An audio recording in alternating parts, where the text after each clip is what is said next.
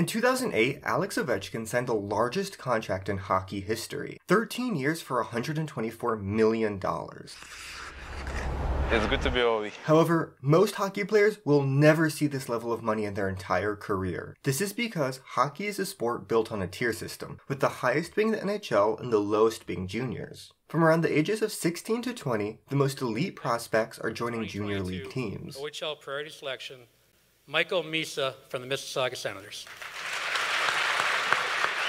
In Canada, you can expect the best of the best to be playing in the CHL, which consists of 3 leagues, the OHL, WHL, and QMJHL. The CHL is classified as a professional league, meaning if you play one game in the CHL, you lose your NCAA eligibility and can never play D1 hockey, while other junior leagues are classified as amateur, so players who play in the USHL can go on to play D1 college hockey. And on top of that, junior players have to move to whatever city their new team is in. The players move in with a host family they've most likely never met before, and their life becomes hockey and school. Players can then be traded at any point, and they'll have to pack up and move in with a new host family. I say all this to give you the stakes that these 16-year-olds are playing with. It's definitely not a normal childhood. And the players don't get paid a salary. Instead, they get free equipment, free housing, scholarships, and a weekly stipend of maybe $50 to $150. Players and juniors are allowed to take endorsements and pursue sponsorships. And while this is going to be very difficult for the average player to get, giant deals do happen. Like Connor McDavid signed a multi-million-dollar deal with Reebok at just the age of 15. The other way junior players can make money is to be drafted in the NHL, which I know sounds funny, but it's true, because if they get drafted in the NHL and get assigned to playing in juniors, they don't get their NHL contract, but they do get their signing bonus, which can be up to $92,000. So to sum it up, if you're a junior league player playing for the Halifax Mooseheads, you could be playing in front of 8,000 paying fans every home game, and you'll have to find other ways than making a salary to make substantial money. Most players who don't go the CHL route end up going to college. And just a couple of years ago, this would have been a very short segment. But this all changed on July 21st, 2021, when the NCAA approved the Name, Image, and Likeness Policy, or NIL. This now allows players to make money from things like endorsements or selling merchandise. However, there have already been criticisms that it's more like straight payments to the players rather than endorsements. But I'll leave it at that for now. The biggest NIL deals so far have been in college football. Alabama's starting quarterback Bryce Young has starred in Dr. Pepper commercials. Hey buddy, what are you doing here? Hey, go State. You replaced me with star quarterback Bryce Young? We could never replace you. Here's your Dr. Pepper. And all his endorsements combined have netted him somewhere around $3 million. Not bad for a college athlete. But what does this mean for hockey? Well, it's a bit tricky to say, because there have only been a few public deals with large companies. Like, Dunkin' Donuts signed 1 male and 1 female hockey player, and BioSteel signed 4 women hockey players, and they said they were going to make a commercial with 2 of them. Open Doors, a platform that connects college athletes with potential sponsors, estimates the average D1 college athlete has made around $3,700 from NIL endorsements. The website has many college hockey players on it, and the average price for a custom video is about $11 and around $50 for an appearance. So while we know NIL deals are happening in college hockey, they're nowhere near as big as football. And it's hard to know exactly how much players are making, and with how new the NIL landscape is, it'll be really interesting to me to see how the average pay for college hockey players changes over the next couple of years. And I'll be really curious to see if players decide to play in college instead of the CHL so they can make more money. And how will the CHL deal with this? Slovakian national team and TPS Turku, Juraj Slafkovsky.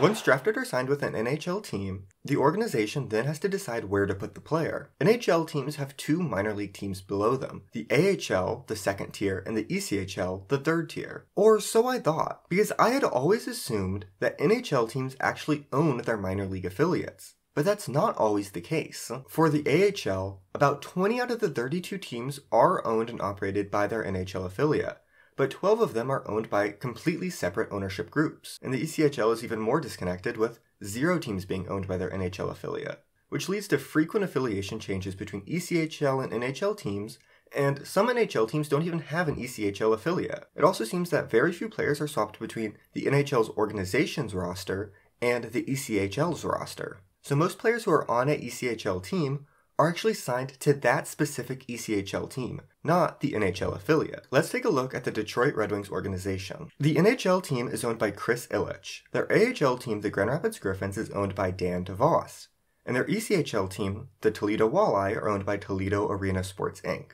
All three teams are owned by different owners, but they work together due to their affiliation with one another. Looking at the Toledo Walleye's roster, out of the 27 players listed on the team, only 3 of them are actually signed to the Red Wings organization. The rest are signed directly with the Walleye. The players who actually signed with the Detroit Red Wings are going to make their agreed upon minor league salary, while the rest of the players who are on ECHL specific contracts will make much less. The ECHL has a very strange salary structure, where each team has a weekly salary cap of $14,100. The league has a salary minimum for $510 for rookies and $555 for returning players per week, which means if a player plays the entire season in the ECHL, they'll make around $20,000. Due to the low salaries, ECHL teams do supply housing for the players, but it's still a very low amount of money, and a lot of players end up working summer jobs. Then we get to the AHL. There's 3 types of contracts you'll see in the AHL. The first one being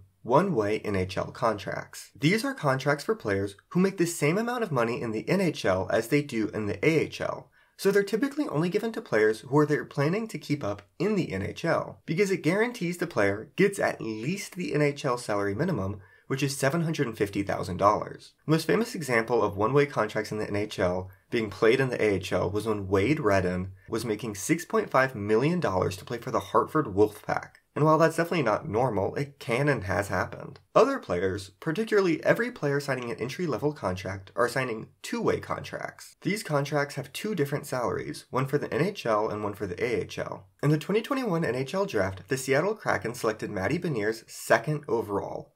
Now let's look at his contract. His NHL base salary is $832,000 per year.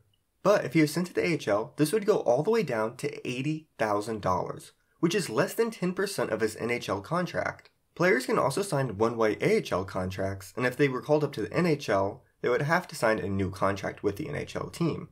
And these contracts are for lower amounts of money, with the league minimum being for $51,000. So in the AHL, you can have people playing against each other who are making $1 million versus $51,000. And typically the best prospects are making around $80,000. It really all depends on what type of contract they have. Moving up to the NHL, we see the salaries boom. This is thanks to an increase in ticket sales, and most importantly, selling TV broadcasting rights. ESPN pays the NHL $400 million, which allows teams to in turn pay their players more. Entry-level contracts have a maximum of $925,000. Up to $2.85 million of performance bonuses can be tacked on top of that. There's also an NHL league minimum, which is $750,000. But that's just the minimum. The average salary in the NHL is between $3 and $3.5 million, with 70% of the players making more than $1 million per year. The largest current contract in the NHL is no surprise. It's Connor McDavid, with $100 million for 8 years. For comparison, in 1979, Wayne Gretzky signed a 10-year, $3 million contract. Also, players can and do make money from endorsements. Ovechkin actually makes the most money out of all NHL players on endorsements. He starred in legendary Papa John's commercials like this. Pizza is here! Pizza is here! And even more legendary CCM commercials like this. No one ever got better at hockey by bowling. Forbes estimates he makes around $5 million from his endorsements alone. And even really the average NHL player is making a lot of money. What did surprise me though is how when you go down the ladder, how little money minor league players are actually making. And let me know what you think about juniors and college players making money. I'm really curious what you guys think about that. Thanks for watching. Like and subscribe if you want to see more NHL content like this.